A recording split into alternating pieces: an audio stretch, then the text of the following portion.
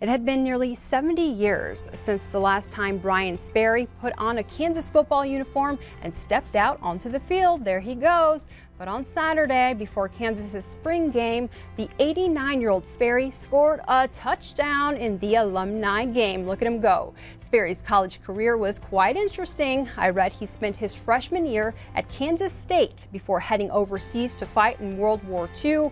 At the age of 19, he served as an infantryman in the Battle of the Bulge. After that, his career was all about football, from playing in college and coaching. Now, Ed, just look at the smile on his face. Doesn't that's that what stands out, the smile all the way down. Warm your heart, and how everybody's just playing as a team and making sure that happens. Priceless.